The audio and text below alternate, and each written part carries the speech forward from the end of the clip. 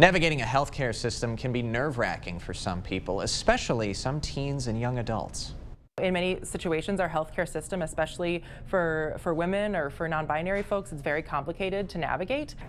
Tonight, Feminism Untapped hosted a presentation by Patch, Providers and Teens Communicating for Health. The La Crosse County-based group helps teens have open conversations with healthcare professionals. There's a lot of things that teens may not feel comfortable talking about in front of their parent or guardian, but still need to be discussed with their doctor. And it also allows them to have more independence and start to gain that responsibility before they can become adults. Presenters talked about how teens can advocate for their own health when seeing a doctor and what rights they have when they're in a doctor's office.